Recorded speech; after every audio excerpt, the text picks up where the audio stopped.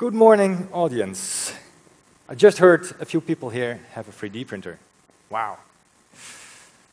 My name is Siert, and I am one of the co-founders of Ultimaker.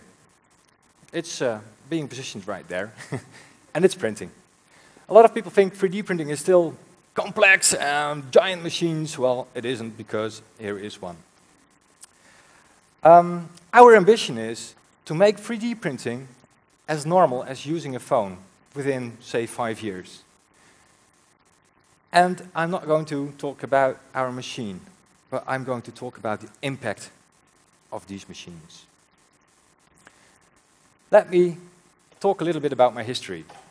About 5 years ago, I started here to work in Utrecht at Protospace, the Fab Lab. And it was an amazing place, and I had all these machines at hand, and one of them was a 3D printer. And it really tickled my mind. A 3D printer, that means that if I make a drawing on a computer, I can make that myself, and I can use it. I can do it right here, right now. Wow. I don't have the complex production chain that I had in the past. But there was one drawback. That machine that we had out there was 40,000 euros. I couldn't afford one, and I think most of you can't afford one. So that was a bit of a pity. But then I stumbled onto this project.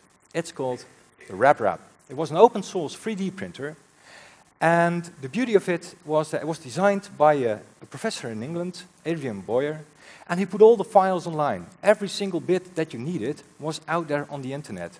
All the parts, the electronic designs, the software, the firmware, everything you needed, it was just out there, and I could make my own 3D printer. And the price of the parts was only 500 euros. Wow. I want one. I need one. I am going to make one. And when I started to build one, it was a great voyage. It was awesome, because while tinkering, I was thinking of the concepts. What if this machine makes something that I need? Then I don't have to buy at the store anymore what other people designed for me. I can create my own stuff. I'm in control. It's freedom to me. I can shape my own environment. Now, this machine was awesome. We had 8 machines built in a group, because if you do it in a group, it works better. And the first thing we printed was a shot glass, little tiny shot glass, and we celebrated that we had our 3D printer. But it only worked for 2 out of the 8 machines. But hey, we did it. We were proud. So what we did was, we threw 2 of the machines in the trunk of my car, and we decided we need to share this. We need to show people that we've done it. And what we did was, we drove to Denmark, to Copenhagen, to the Reboot conference. And it was a beautiful conference. About 600 people were out there, and a lot of them were speakers at conferences. So it was a really great audience. And of those 600 people, almost everyone was like, wow, amazing, but what can I do with it? And we were like, don't they see it, or am I going nuts here? And then something amazing happened. This 7-year-old girl showed up, blonde hair, nice red thing in her hair, and she walked up to us, and she had a USB stick in her hand. And she said, I have made a drawing of a ladybird. Could you print that for me? And we said, well, if you give us a file, we can print it for you, sure. So we got the file, put it in the machine, and the machine set at work. And the girl was really standing like that and watching the machine. 50 minutes later, she was still standing there, and she looked up and she said, it's taking so long. When will it be finished? And we said, well, it's halfway already, so if you show up in another 15 minutes, it will be ready. And so she did. She walked away. 15 minutes later, she comes back. And we gave her her ladybird. And she was smiling from ear to ear. She was really happy with it. And she asked us another question. Could you make another one for my friend? And we said, no problem. We just pushed the button again, and the machine started to print another ladybird. And then she walked away with her mother, and I hear her tell her mother, Mommy, Mommy, I want a machine like that. Here I was, 600 adults, they didn't got it. They were asking what they could do with it. And this 7-year-old shows up and does something with it. Wow. I picked up from her at this conference 3 things. First, Oh, sorry, a ladybird. Three things. One thing is, it's normal. 3D printing will be normal. People are talking it will be a bubble. No, it won't. It will be normal. Second one, it needs to be faster, way faster than half an hour. I mean, I never ever had something quickly in my hand like that girl had, but for her, it was too long. So we need to speed it up. Third thing is, most important one is, she wanted to share. Let me get to the first thing. Why is it normal? If we look at nature, nature is growing where it is, right? If you look at a tree, the tree is not produced somewhere else. No, the tree is growing where it is, where the seed drops to the ground. There the tree grows. And the tree grows by using the materials that are in its local tiny environment. And that is intriguing because this machine does exactly the same. It is producing right here, right now, with materials around it. So basically what we've done with this machine is that we mimic nature. And it's just beautiful. Second thing that is very intriguing about nature is that it has these blueprints.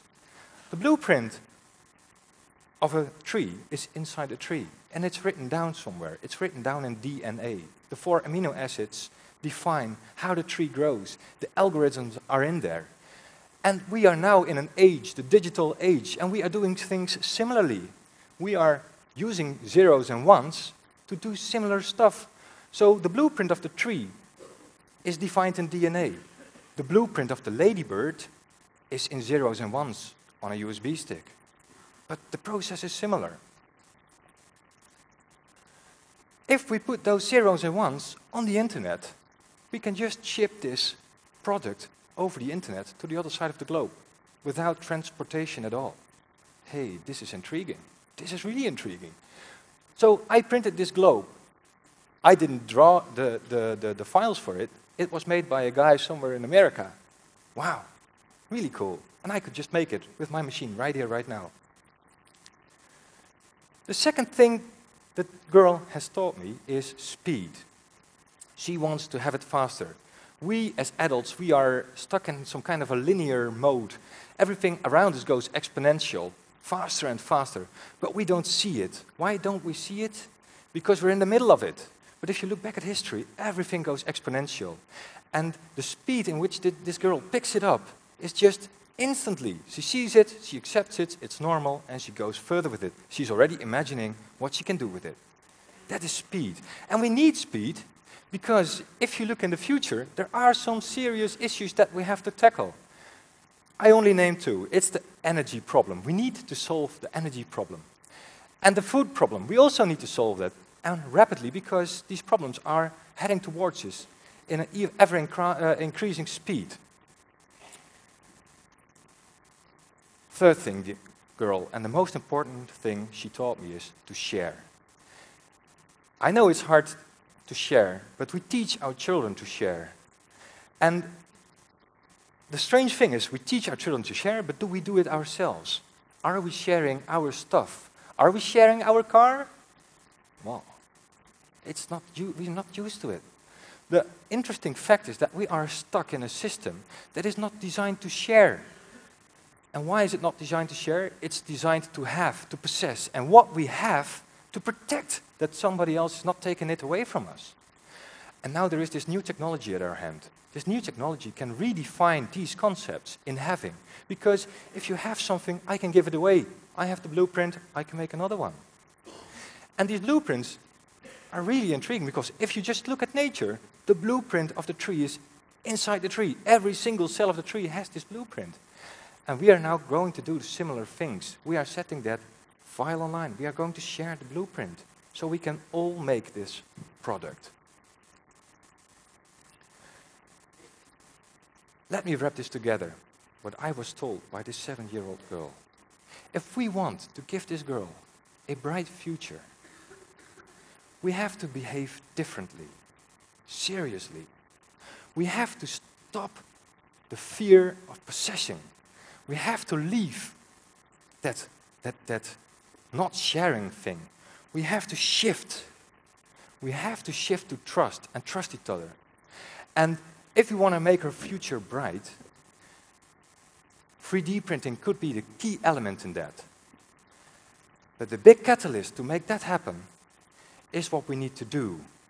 Behave different, start sharing. Sharing is the key. People start sharing. And here is the gift of my 7-year-old hero to you, her ladybird. Thank you.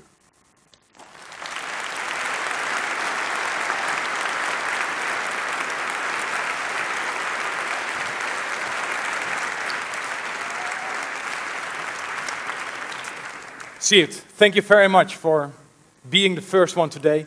Thank you. I really liked your story. I still have one question for you. How much is it? It's not 40,000 euros. This one we sell for about 2,000 euros.